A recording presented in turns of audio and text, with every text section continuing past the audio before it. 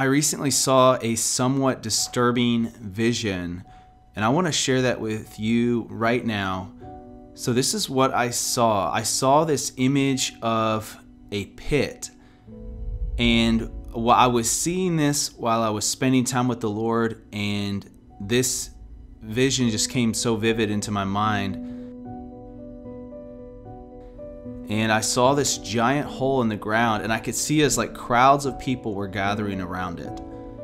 And it was just a deep, dark pit in the ground. And then people began to press in around this thing, and some of them even began to lay down and then reach their hands like down into the darkness, as if to try to get something out of the darkness.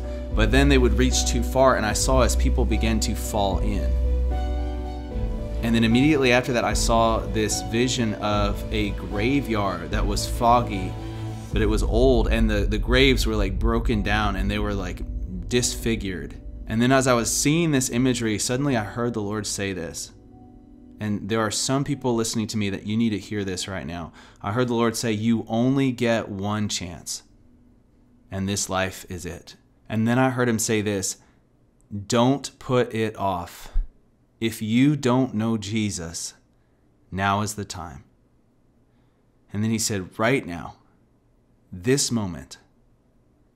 And as soon as I heard that, suddenly I saw another vision. And what I was seeing was this stairway leading up to heaven. And it was representing our access to God, the ability to come to God and to be with him for eternity.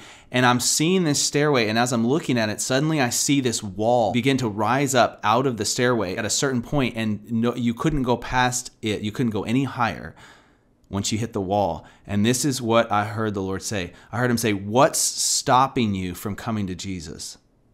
It's not worth it. And then he said, it never will satisfy the way it promises to satisfy. See, the world is going to try to grab you with so many different things and promise satisfaction and say, well, this is going to be it. That's going to be it. Whether it's money, whether it's sex, whether it's a relationship, whether it's status, whether it's fame, whether it's just happiness itself or that fairy tale ending to your story. None of those things will ever satisfy. And then I heard the Lord say, only I can satisfy you. Only he can satisfy you and me. And then I heard him say, I'm the only one who can do it. And deep down, you know it's true. I've placed knowledge of myself within you at your very core. See, and I believe this is true. I believe because we were created by God, a divine being who knows all things, sees all things, is all powerful, he placed the knowledge of himself inside of us. We know where we came from, ultimately. There are just times where we're not willing to admit it. But I just sense the hand of the Lord reaching out today. I don't know why you clicked on this video. Maybe somebody sent it to you. But I sense the power of God reaching out right now. Listen, you don't have to move forward with that big question mark over your head any longer of where do I go after I die, or what is this life all about? You can get those questions answered today. And the answer to the question is God created you and he wants to spend eternity with you. He designed you. He knows why you were created. He has a purpose for you, a reason for you being here, and he loves you.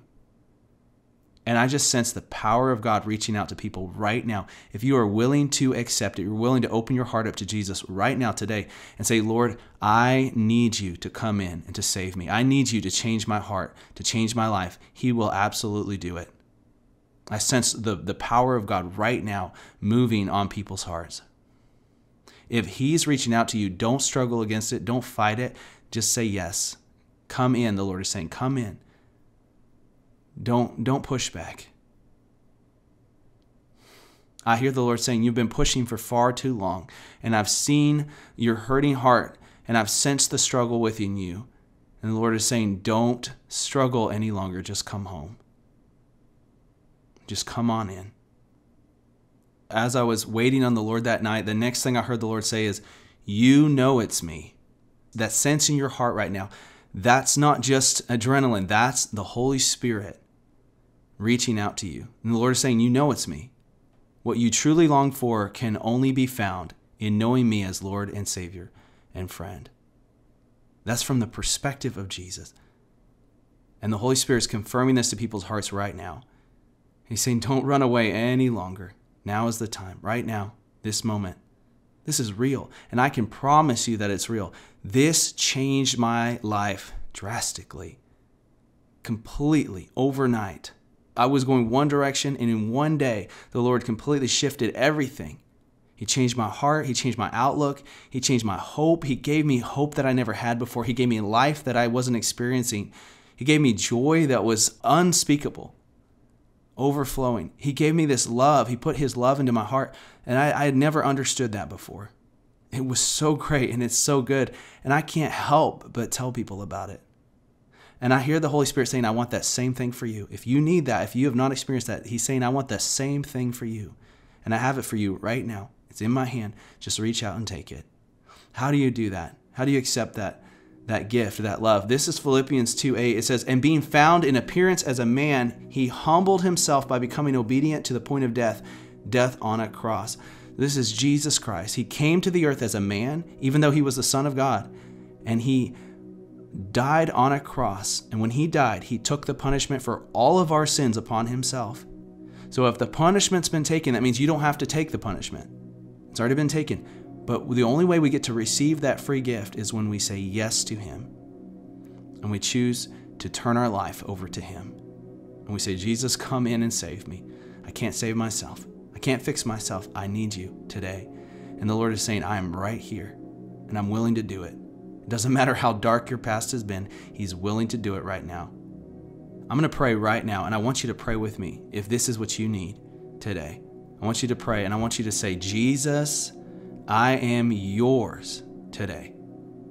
I choose to belong to you now. Make my life new. Come in and make me new. Cleanse me, wash me, purify me, change me. I want you to pray this. Say, Jesus, I believe you are the Son of God, and you came to the earth as a man, and you lived a perfect life, and then you died on a cross, and you took the punishment for all of my sins upon yourself, and then you rose again. And you are with the Father in heaven right now. And now because I believe in you, I get to be with you as well. And I want you to ask for the outpouring of the Holy Spirit right now. Just say, Father, pour your Holy Spirit out upon me. The Holy Spirit is God, and he is God with us. He is the promise that Jesus promised before he left the earth. He said that after he left, he would send the Holy Spirit, and he's right here, right now. He wants to fill you from the top of your head to the bottom of your feet. He wants to fill your thoughts. He wants to change your motivations. He wants to fill your heart. He wants to be involved in every aspect of your life, and he wants to speak to you. He wants to lead you. So I want you to ask, say, Holy Spirit, fill me right now. Fill me with your presence. Fill me with your glory. Fill me with your fire. Speak to me, Holy Spirit. Change me.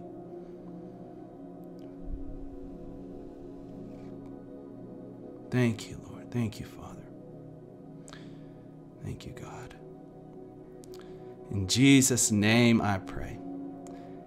Amen. Amen. If you prayed with me today, please let me know in the comments. That would mean a lot to me, and it'd give me a chance to pray for you and celebrate with you. But I would encourage you, those watching this video, if you know someone that needs this, I would encourage you to share this video with them, or at least share it publicly so that other people get a chance to hear this message. But also, if you prayed with me today, or if you've just never been baptized, you know Jesus, you've met him, and you're walking with the Lord, but you haven't taken that step, I would encourage you to find a local church where you can get baptized. Baptism is not a requirement for salvation. The Word of God is very clear about that. Yet at the same time, it is a step of obedience that God asks us to take after we get saved. So if you've been saved, then I believe the Holy Spirit is going to put a burden on your heart to want to get baptized. And listen, it's a good thing. God would not have asked us to do it if it wasn't good for us. it's a good thing, and it's going to help you. And it's going to be a really amazing opportunity for you to publicly declare your love for Jesus, and to publicly declare that you are following him and that he is your Lord. So I love y'all. I hope this has been an encouraging message. I'll see you next time.